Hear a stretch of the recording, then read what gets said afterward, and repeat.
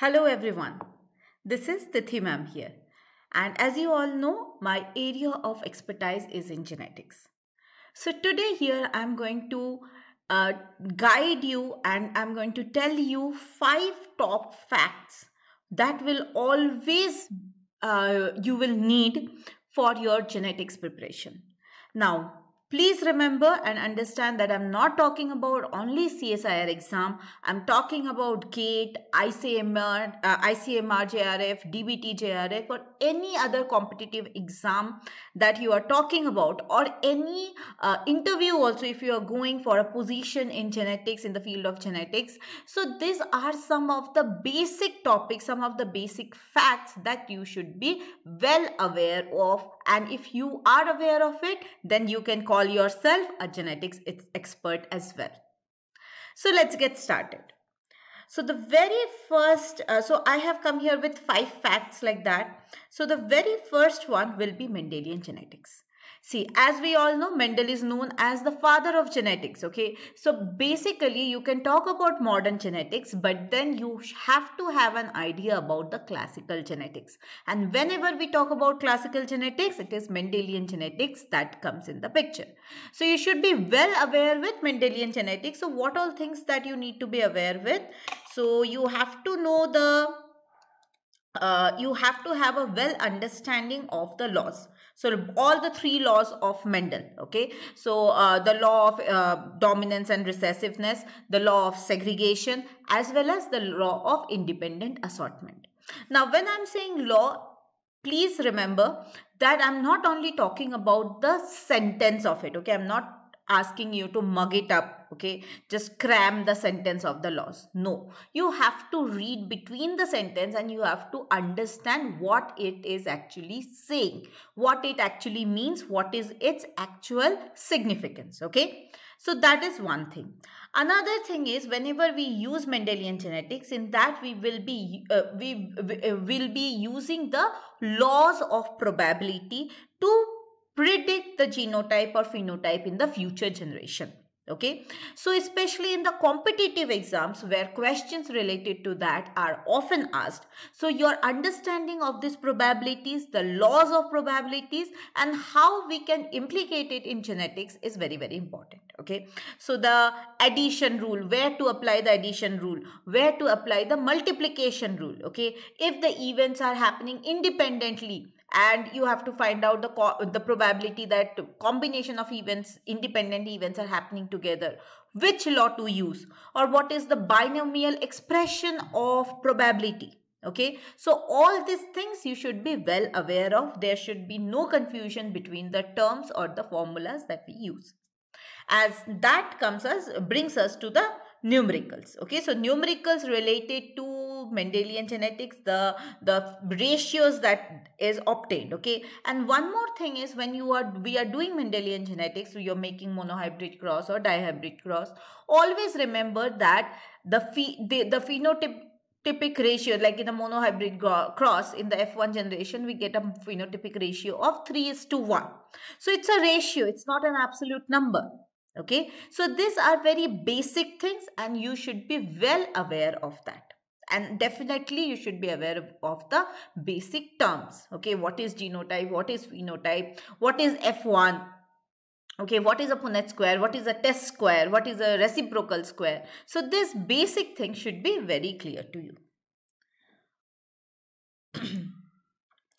Number 2 will be the extensions of Mendelian principle. So once you have understood Mendelian principle, Mendelian genetics, then you also have to understand the extensions, the deviations from Mendelian principles. Okay, so here basically it will comprise of all small concepts which Mendel never came across, or Mendel never explained from its finding.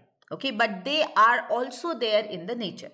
So it might be the codominance and incomplete dominance kind of relationship that can exist between the alleles of a gene. So alleles of a gene are not only dominant and recessive, they can be codominant or they can be incomplete dominant also. The understanding of that. Then there might be gene interaction where not one gene is not producing one phenotype only. two genes are interacting with each other, they are influencing each other's expression, one is masking another. So epistasis, the different kind of epistasis, okay, and how that is modifying the dihybrid ratio in Mendelian genetics. So that is something that you should know. Then you should understand the concept of penetrance and expressivity. Then another very important thing is sex linked, sex limited, and sex influenced trait.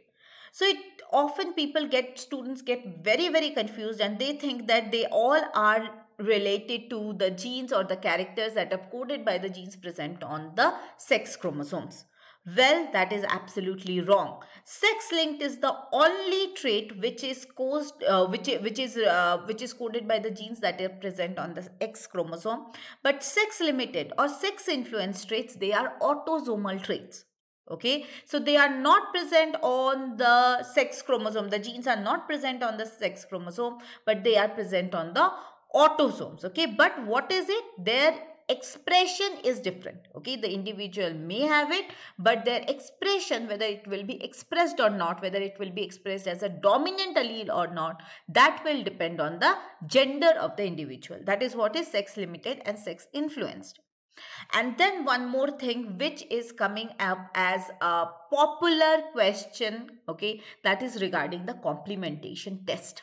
Okay, where we try to find out whether the mutations are happening in the same gene or different gene, whether the mutations are allelic or non-allelic. Okay, so the basic concept, like how the complementation test is done, what is the inference that you take out from the complementation test. Okay, so that is something that you should know and you should remember. And when you see the questions that CSIR have asked in the recent times, especially regarding the complementation test, so you will see the question does not mention complementation test at all. Okay, it just says that you have multiple mutations, you are crossing them. So whether the wild type phenotype is formed or mutant type phenotype is formed, that is what is mentioned. Okay, so you have to remember and recall that this is the basic of complementation test, that we cross two mutants and then try to see whether the wild type phenotype is formed or the mutant phenotype is formed. So if the wild type phenotype mutant cross mutant produces wild type, then we call it as complementation.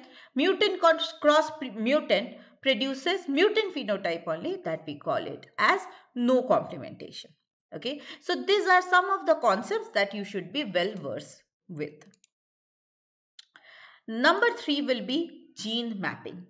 Now, gene mapping is very important, especially for the competitive exams again. Okay, so there you have to understand the concept of linkage and crossing over. Now, this concept of linkage and crossing over will be helpful for you even when you are going for research in the field of genetics. Okay, so you have to understand that the genes which are present together on the chromosome, they have a tendency to be linked and get inherited to the next generation together.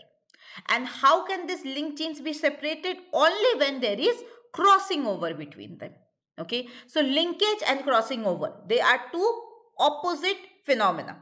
Okay, and then what is the correlation between the recombination frequency and gene distance? So more is the distance between the genes, more is the physical area available between them. So higher will be the chance of recombination.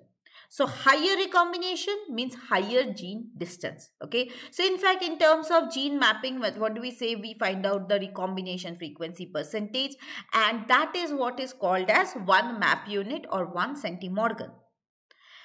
Then when we are talking about gene mapping, so this recombination frequency and all we can use for the eukaryotic diploid organism. Okay, but what about the fungi, who are eukaryotic but haploid organism? So in them, gene mapping can be done with the help of tetrad analysis, where there are two different types of tetrad analysis: ordered tetrad analysis, unordered tetrad analysis. So where we use ordered, where we use unordered. Okay, so what is the how do we understand which one has to be used? Okay, so ordered tetrad analysis we do when we have to find out the distance between the centromere and a gene.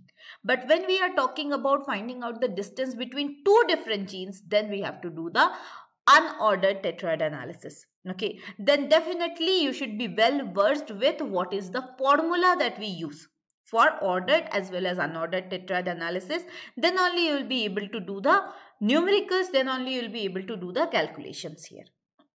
Okay, and definitely when we are talking about gene mapping, so you should be well versed with the formulas of recombination frequency, then interference, coefficient of coincidence, okay, how to calculate them.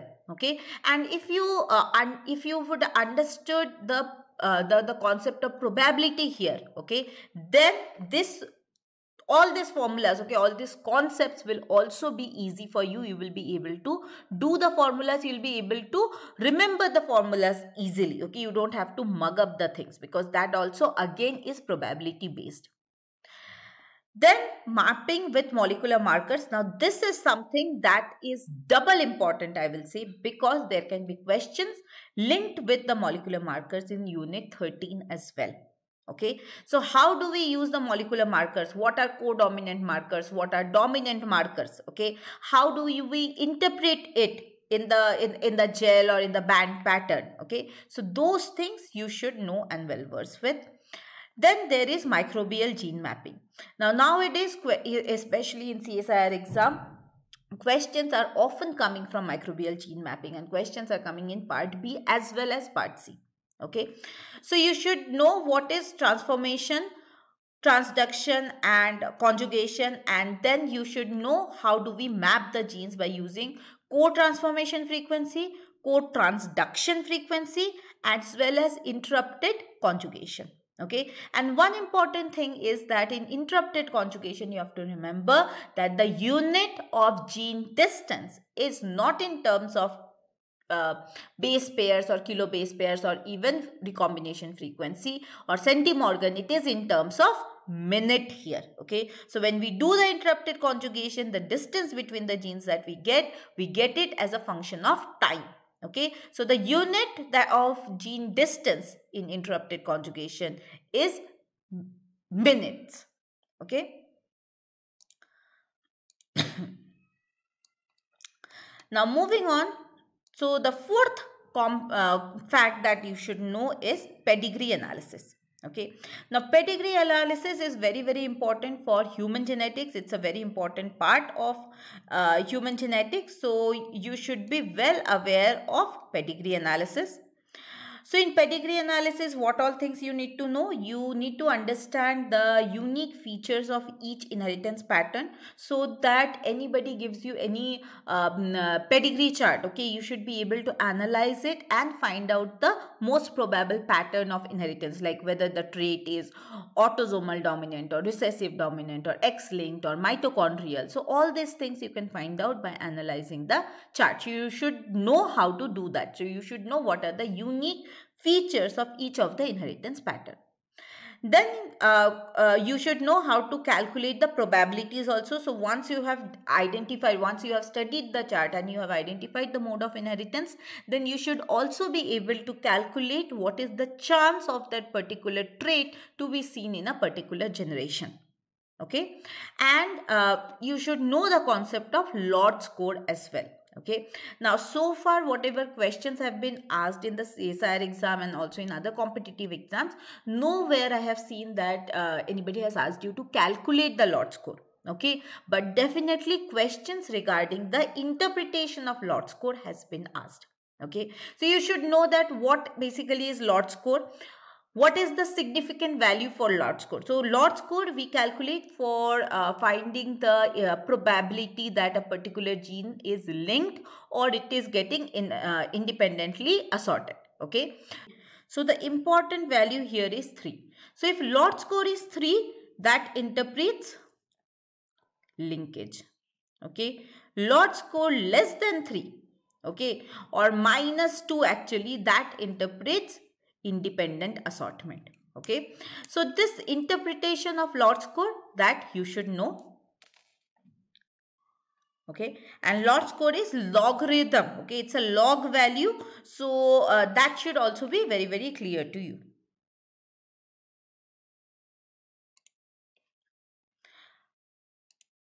The next important thing will be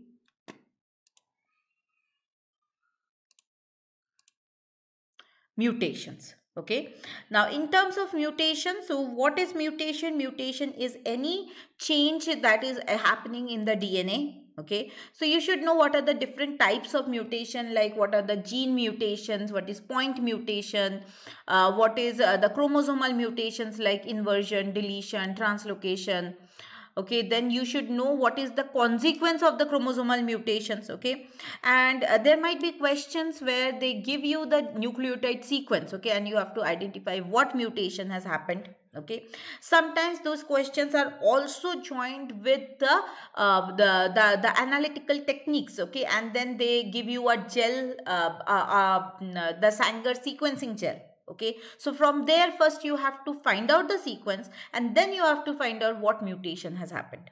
Okay, so those kind of question can be there, and also the effect of mutagens. Okay, so you should know what are the different mutagens there, what are the different categories, how they work, and what kind of mutation do they produce. Okay, because mutagens and their actions will be useful for finding the mutation reversal studies.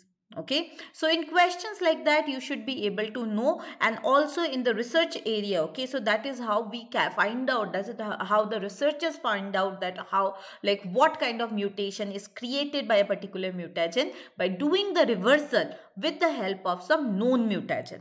Okay, so this basic concepts about mutagen, what kind of mutation are they incorporating, how they are incorporating, should be very clear to you.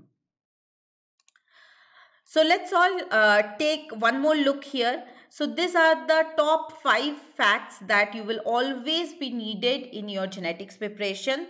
So it will be Mendelian genetics, the entire idea of Mendelian genetics, the deviation of Mendelian principles, then gene mapping, pedigree analysis, and mutations.